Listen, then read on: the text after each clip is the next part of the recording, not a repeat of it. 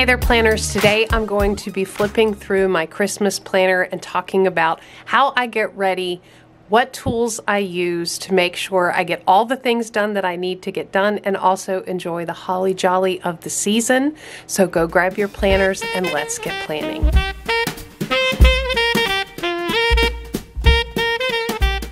So welcome if you're new here. I'm so glad you've joined us. You are hanging out with a great community of people who love to talk about planning, their planners, all the tools that we use to keep us productive, and also functional and decorative planning, and how we have fun in our planning systems and getting things accomplished. If that sounds like the tribe that you want to be hanging out with, I hope that you will consider subscribing and becoming part of the community. For those of you returning, welcome. We're going to have so much fun today going through how to keep ourselves organized and getting all the things done that need to get done, as well as enjoying time with family and friends this holiday season. So this is my holiday planner. It's the planner that I'm using this November and December. I have, of course, the monthly and weekly, all those normal planning sections, but I also included both a Thanksgiving planner and a Christmas planner section, which has tools that help me get all the things done that I need to get done specific to those holidays. I did a flip through of the Thanksgiving planner, and now I want to do a flip through of the Christmas planner because we are getting down to it. So the first item in my Christmas planner is the countdown. Very similar to what I used with the Thanksgiving planner. I have a Christmas countdown. It actually starts 2 months out, so I guess I'm behind. But I have, just looking over this list of things, I have already been doing these things like, you know, creating an activities calendar, updating the holiday card list, you know, making a plan for the annual Christmas photo with my family, all of that stuff. I've been doing those things. The way I use the countdown when I am planning the week, because I plan on a weekly basis, when I'm setting up for the week ahead, I will come and flip to these countdown items and make sure that I'm plugging these items into the week that they belong in, the week that I'm planning. They become to-dos. So for example, 3 weeks out, mailing the Christmas cards, finalizing the menus, making the shopping list, updating my Christmas playlist, things like that. And you can actually see when I planned the month of December, I've got some of these items plugged in. So for example, mailing the Christmas cards and, you know, gift wrapping, baking the Christmas goodies, all of that stuff. I've actually pulled from these lists and plugged them into my December plans to make sure that I'm getting things done when I need to get done. So this is really a great reference. I do check them off as I get them done, so I'm going to have to come back and check some things off, which I've already done, but this is really handy. I made pretty much all of the inserts in this planner myself in Canva. I have a whole video that walks through step by step how I do that. I'll have that listed down in the description box below, along with all the supplies that I used. But what I would recommend is build your own countdown. So there are a ton of resources out there. You can look on Pinterest, or you can just search for Christmas countdowns or Christmas to-dos, Christmas checklist, things like that. I got a lot of inspiration, and then I just sat down and made my own list of things that are specific to me that I know I need to incorporate. You know, we have several family members who come to visit throughout the holiday season, so I knew that needed to be incorporated in here. So I would highly recommend building your own so that it's very customized and tailored to you, and then save that list because you can use it over and over again. So I go all the way through 2 to 4 days out, and then actual Christmas Eve, and then I stop there.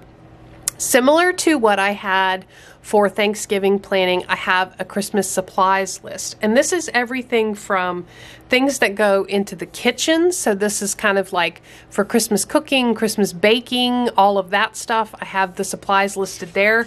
I also have dining room supplies, home supplies, so things on home supplies, cozy blankets, breakfast foods, you know, disposable cups, things like that, as well as gift wrapping supplies.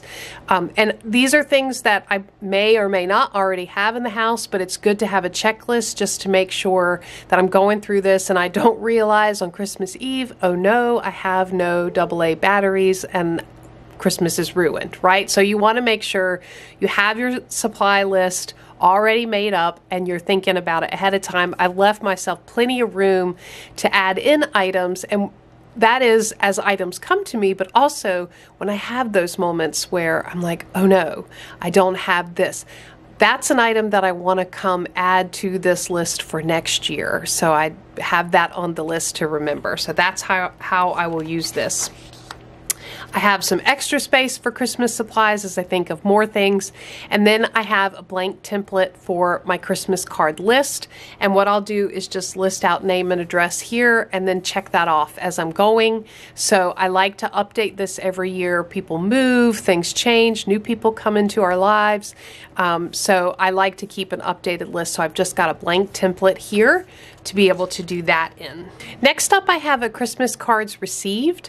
I really like to keep this list because I like to be able to send folks cards that sent me cards. So I like to keep up with who sends cards, you know, date, who it's from, and their address so that I can make sure next year I get that added to my Christmas card list. So I also have Christmas decor similar to what I did with fall decor. So I like to decorate my house seasonally. I have different decorations, you know, from the mantle and dining room table, stuff like that, for the fall season as well as for the holiday season, and then even, you know, for January, stuff like that. So what I'm going to do is I'm actually not going to fill this out until I am packing away the Christmas decor.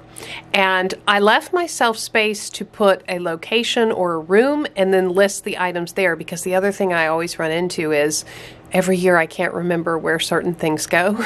And I really enjoyed where I placed it last time, but I can't remember where I put it. So this will help me, you know, kind of map out in the living room, here are the items we have. In the dining room, here are the items we have. In the upstairs, here are the items we have. So that's how I plan to use that, and that's 2 pages. Have a baking plan. I do a lot of Christmas baking. I like to make Christmas goodies and just have them around the house, and also to give as gifts or part of gifts. And so I actually have a baking plan, meaning recipe, if it's a make ahead item, and if so, how far ahead can I make it? The time it takes to prep, the cook time, oven temperature, and how it's stored.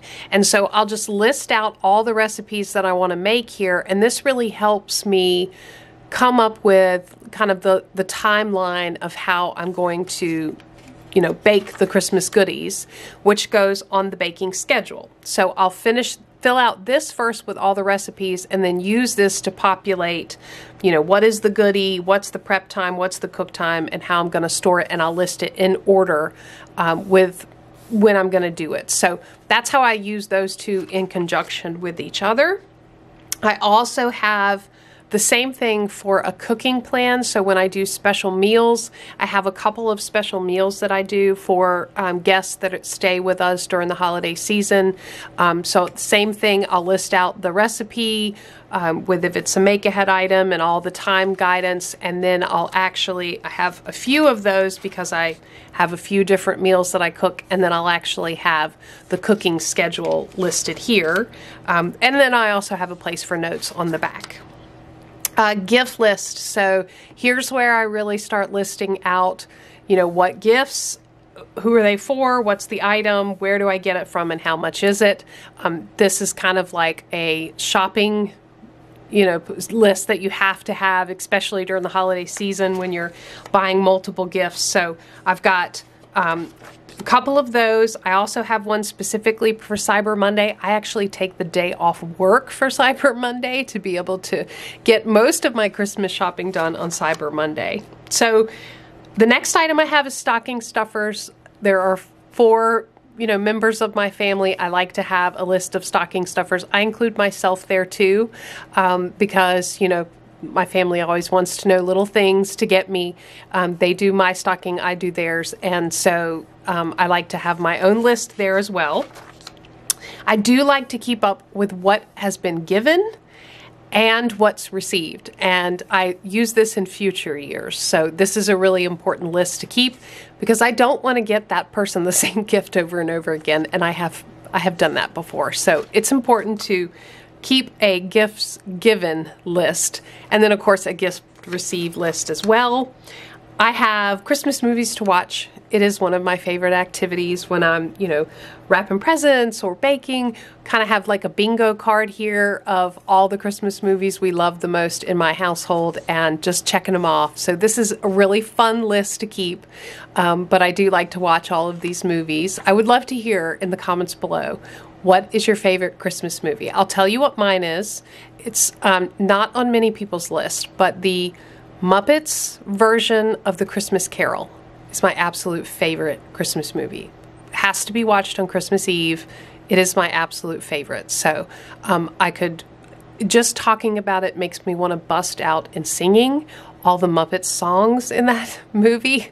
It's my absolute favorite. So I would love to hear from you down in the comments below. What is your favorite Christmas movie? I want to make sure I have a complete list of movies to watch, especially if I have not heard of one. I would love to hear that. All right, Christmas menu.